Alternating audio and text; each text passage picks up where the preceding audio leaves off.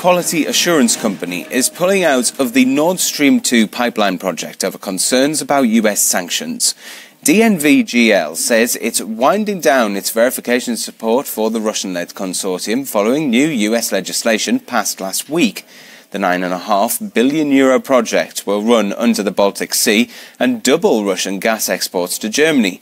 But the US is concerned Europe is too dependent on Moscow for its energy needs and claims the new pipeline could allow Russia to cut off supplies for political reasons.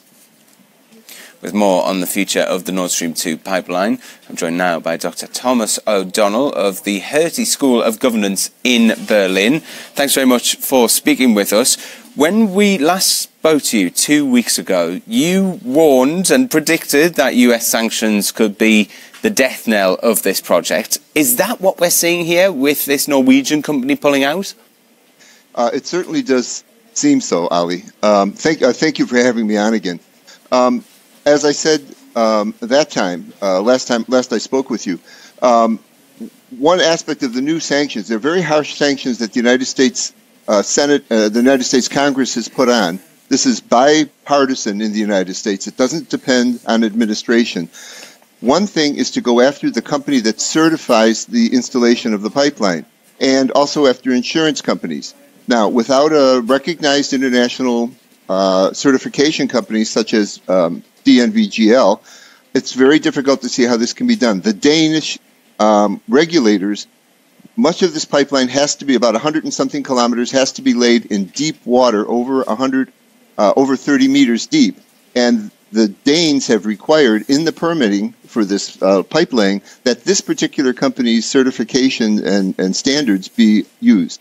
So that's where it stands. In principle, it should be impossible to go forward. Now, we know the Russians, of course, want to go forward, and the German government is deeply dedicated to going forward.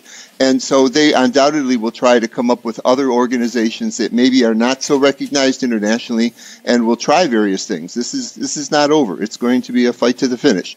But in principle, these sanctions should kill the pipeline. So that's one company that's gone. Is it likely we're going to see other companies follow suit because they're also scared of being hit by US sanctions? No, absolutely. First of all, over the last month, actually beginning in November, my understanding is tens of German firms, smaller, medium-sized firms, had very unpleasant phone calls from American officials. You might never hear about the fact that somebody decides to just walk away from this project.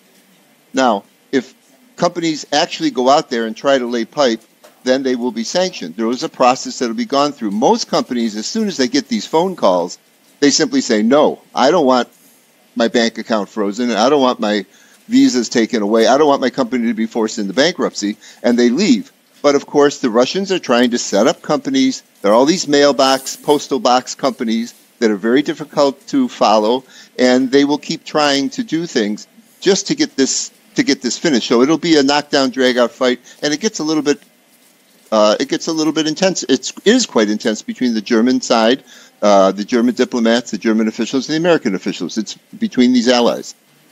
Thomas O'Donnell joining us here from Berlin. Do keep an eye out on this story. We certainly will be, and we'll hopefully speak to you again in the future. Very good. I'm here. Hauliers are slowly adapting to the new customs arrangements in place following the implementation of the Brexit trade agreement. But some